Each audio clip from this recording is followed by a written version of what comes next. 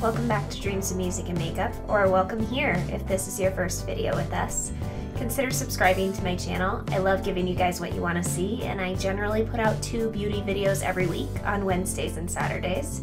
Click that bell to stay updated on all my latest new uploads. I would hate for you to miss something. I just wanted to do a quick kind of overview on brushes, their function, and kind of how to better assess what brush you're looking at. Those are the basics. Honestly, you can use brushes for whatever you choose. I haven't gotten to dive as deeply into this topic as I would like to at this point, and at over a year on YouTube now, I figured we'd better talk about it. So I wanted to give you guys as much information as I could while still not being overwhelming and still being user-friendly and helpful. Cue dog shaking to keep that casual vibe going. He's just realized the sister is on my lap and he is not, and that's not fair. Today we're going to talk a little bit about brushes. Hopefully you feel a little bit better informed by the end of it. If you are excited to expand your knowledge on brushes and what they can do for you, give this video a big thumbs up. That helps me out a ton. And as always, leave any requests for new videos in the comments down below. I love interacting with you and I do read everything. As far as brushes are concerned, I don't really discriminate. Aside from Morphe, I have not had any brush company that has burned me so badly that I won't revisit it. I own a lot of Real Techniques, e.l.f., Wet n Wild, Crown. I do own a lot of Morphe brushes, though I don't highly recommend them. e.l.f. is one of the most affordable brushes out there that I would highly recommend and have stood the test of time for me. By the way, if you are wondering what's on my lips, this is the Anastasia Beverly Hills Gloss in Vintage.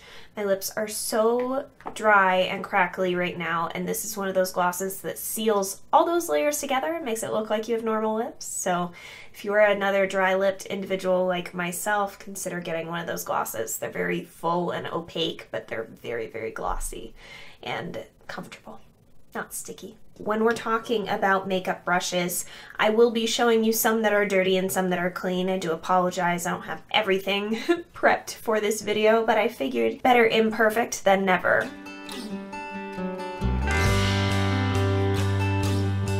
That is one of the basics when you're looking at a brush. You don't have to know the name of something, you have to be able to determine what you can use it for. A lot of brush companies don't print labels of any kind on their brushes. If you can better look at your brush and analyze what you're seeing, you will be able to more adequately use it. The more flexibility, the more give this brush has, the less coverage you're going to get with it, regardless what product you're using with it. The less opaque that color is going to pack on. This first brush I'm going to show you is the blush brush I used today.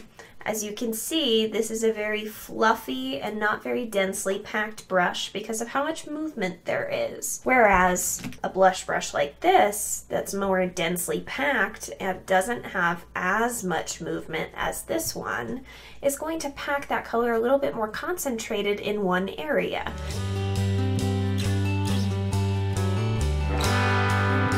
Another thing to mention is synthetic bristles deposit just as much product as they pick up. They don't tend to harness a lot of that pigment or powder within the brush after you've used it. Natural bristles do not deposit the same amount of color as they pick up. So the amount of product you're picking up from that pan and distributing are different.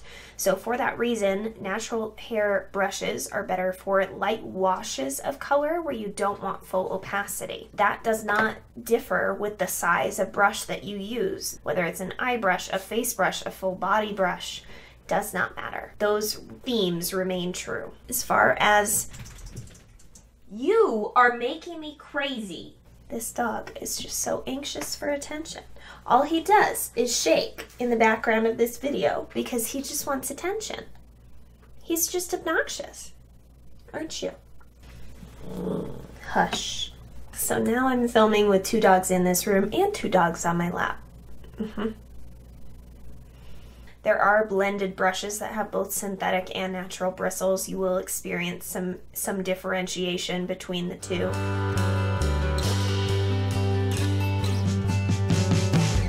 Something that is tapered is going to create more of a blurred appearance than something that is bluntly cut. Blunt edges like this will preserve blunt edges when blending, whereas rounded tips or more tapered edges will be preserved in that blending as well. You'll have more diffused edges. Those are things to keep in mind depending on what kinds of products you're blending onto the skin. What kind of effect are you trying to achieve? If you already know that, you're better equipped to pick the better brush for that task.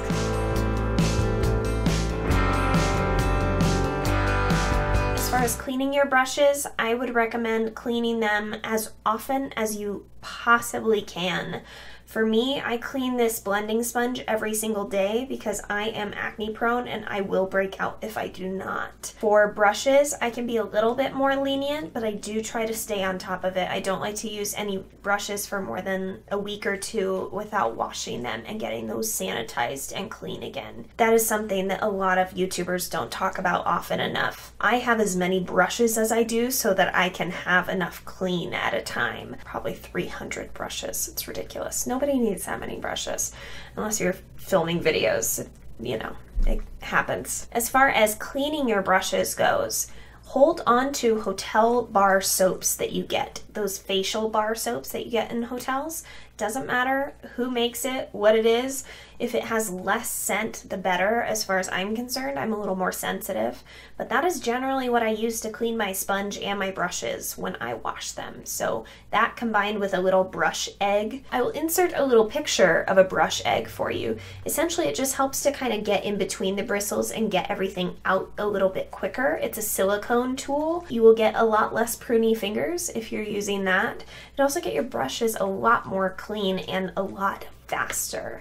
It takes me about 30 seconds to a minute to clean a brush with that brush egg. It's so nice.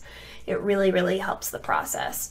I'm sure I could speed up that process even more if I found a bigger silicone tool to do that so I could clean multiple brushes at once. But I hope you guys are having a wonderful day or evening wherever you are. I hope this video answered some questions for you. If you have additional questions for me, please leave them in the comments down below. I would love to address them for you. And if there are enough of them, we will make a second video like this. Give this video a big thumbs up if you did enjoy it. Make sure you hit that subscribe button before you go. I'd love to see you in my next video. Until then, bye.